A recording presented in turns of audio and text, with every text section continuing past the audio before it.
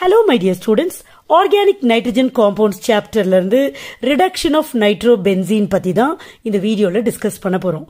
இந்த டாபிக் பாத்தீங்கன்னா ரொம்ப இம்பார்ட்டன்டான டாபிக்.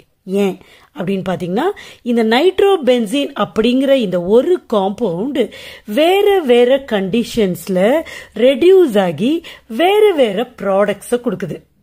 ஏற்கனவே அலிஃபாட்டிக் நைட்ரோ அல்கேன்ஸோட ரிடக்ஷன் பார்த்தோம். அதுல நைட்ரோ மீத்தேனை எக்ஸாம்பிளா எடுத்துட்டு ஆசிட் மீடியம்ல எப்படி ரெடியூஸ் ஆகும், பேசிக் மீடியம்ல எப்படி ரெடியூஸ் ஆகும் அண்ட் நியூட்ரல் மீடியம்ல எப்படி ரெடியூஸ் ஆகும் அப்படிங்கறதெல்லாம் நம்ம பார்த்தோம் இல்லையா. சோ ரெடக்ஷன் ஆகி கிடைக்கிற ப்ராடக்ட்ஸ் வந்து it depends upon the pH. பிஹெச்னு சொன்னோடனே அந்த மீடியம் ஆசிட் மீடியமா இருக்கலாம், பேசிக் மீடியமா இருக்கலாம் ஆர் நியூட்ரல் மீடியமா இருக்கலாம். பட் நைட்ரோபென்சீன் இந்த டிஃபரெண்ட் மீடியம்ல மட்டும் இல்லாம எலக்ட்ரோலிட்டிக் ரிடக்ஷனும் பண்ண முடியும்.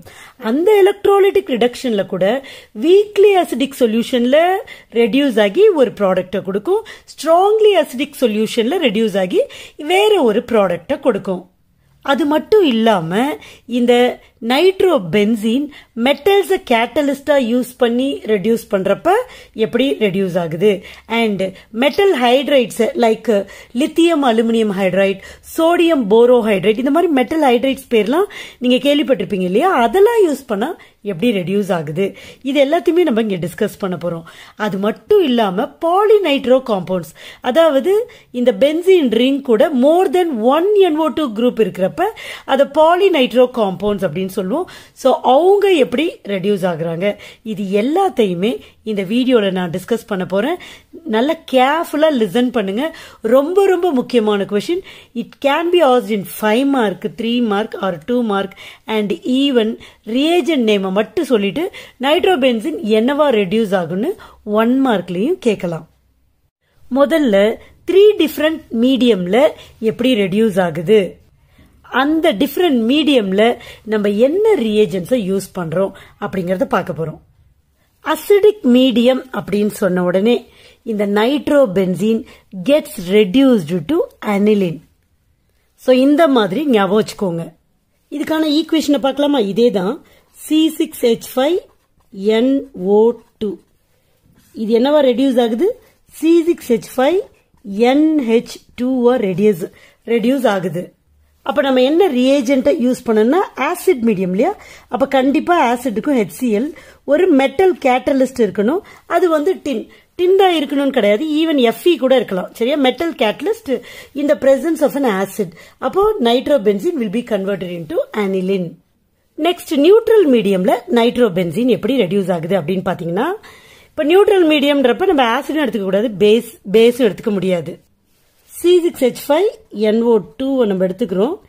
இது பாருங்க, இதுல வேற ரியேஜென்ட்ஸ்க்கு வேற மாதிரி ப்ராடக்ட் கிடைக்குது. அண்ட் இதுல கூட முக்கியமா எத்தனை ஹைட்ரஜன் ஆட்டம்ஸ் இன்வால்வ்டு அப்படின்னு பார்க்காம விட்டுட்டோம். இப்போ O2 போயிடுச்சு, H2 வந்திருக்கு, அப்ப புதுசா 2 H வந்திருக்கு, 2 ஹைட்ரஜன் ஆச்சா. இப்ப இந்த 2 Oவும் போயிடுச்சு. இந்த 2 Oவும் எப்படி போயிருக்கும்? 2H2O போயிருக்கும். எப்பவுமே O வந்து H2O போகும். ஒரு O இருந்துச்சுன்னா ஒரு H2O, இங்க 2 O இருக்கு, அதனால 2 H2O. அப்ப 2 H2O அப்படிங்கிறப்ப பாருங்க 4 ஹைட்ரஜன், அது இல்லாம இது 2 ஹைட்ரஜன், அப்ப 6 hydrogen atoms will be involved. இப்போ coming to neutral மீடியம்ல reduction, 2 reagents இருக்கு, ஞாபகம் வச்சுக்கோங்க. ஜிங்க் மெட்டல் NH4Cl, இன்னொன்னு FeH2O.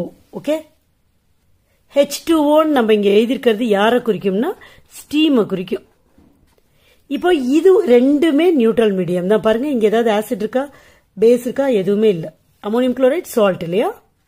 ஜிங்க் அமோனியம் குளோரைட நீங்க யூஸ் பண்றப்ப இந்த NO2 குரூப் என்ன ஆயிடும்? NHOH ஆயிடும். அப்போ C6H5NHOH. அப்போ ஒரு O போயிடுச்சு இல்லையா. ஒரு O எப்படி போயிட்டு இருக்கும்? H2O போயிருக்கும். அப்ப இங்க 2 H, அப்புறம் புதுசா இங்க 2 H வந்திருக்காங்க, 2 பேர். அப்போ டோட்டலா 4 hydrogen atoms are involve in this reaction. இப்ப இதுவே FeH2O யூஸ் பண்றப்ப இந்த நைட்ரோபென்சீன்ல இருந்து ஒரு O போயிடும். அப்ப என்ன வரும்னு பாருங்க, C6H5 N double bond O. ஒரு O போயிடுச்சுன்னா இப்போ ஒரு O எப்படி போயிருக்கும் H2O போயிருக்கும். அப்போ எத்தனை ஹைட்ரஜன் இன்வால்வ் ஆயிருக்கு 2 hydrogen atoms are involved. ஓகேவா? இப்போ இந்த காம்பவுண்டோட பேர் என்ன? இது phenyl குரூப், இது ஹைட்ராக்சிலமீன். So phenyl hydroxylamine.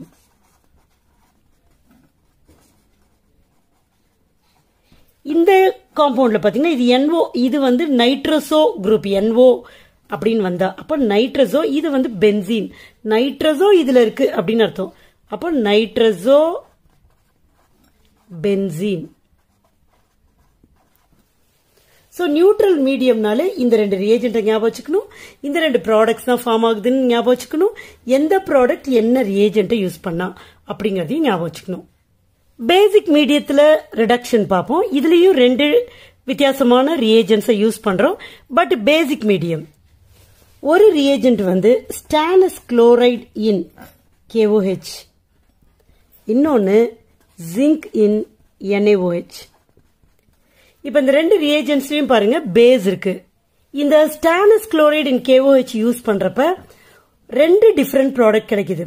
ஒன்னு வந்து கம்ப்ளீட்டா ரெடியூஸ் ஆகுது. அப்போ ரெண்டு ஓவும் போயிடுச்சு, ரெண்டு H2, அதாவது ரெண்டு ஹைட்ரஜன் C6H5 NH2. இது என்னது அனிலின். பிளஸ் ரெண்டு ஓவும் போகுது, அட் த சேம் டைம் ஒரு ஓவும் போகுது C6H5NO. அதுக்கப்புறம் இது வந்து இந்த ப்ராடக்ட் ஃபார்ம் ஆன பிறகு இது ரெண்டும் இவங்க ரெண்டு பேரும் ரியாக்ட் பண்றாங்க, ரெண்டு பேரும் கண்டென்ஸ் ஆகுறாங்க. அப்ப கண்டென்ஸ் ஆகுறப்ப பாத்தீங்கன்னா இந்த H2வும் இந்த Oவும் ரெண்டு பேரும் சேர்ந்து வெளியில போயிடுறாங்க. அப்ப போயிட்டா இங்க நான் கீழே போடுறேன், ஏன்னா அப்படியே கனெக்ட் பண்ணுங்க. பாருங்க C6H5N, ரைட்டா? இத ரிவர்ஸ்ல போடணும். இங்க C6H5 நடுவில் போடக்கூடாது. இந்த N இந்த C6H5N போட்ட இந்த N C6H5 போடுறேன். இப்போ இவங்க ரெண்டு பேருக்கு நடுவில் கண்டிப்பா டபுள் பாண்ட் இருந்தா தான் நைட்ரஜனோட அந்த ட்ரைவேலன்சி சாட்டிஸ்ஃபை ஆகும். இந்த காம்பவுண்டோட நேம் என்ன அப்படின்னு பாத்தீங்கன்னா அசோபென்சீன். ஓகே, இப்ப ஜிங்க் NaOH ட்ரீட் பண்றப்ப என்ன ஆகுது? டைரக்டா இந்த அசோபென்சீன் கிடைக்குது.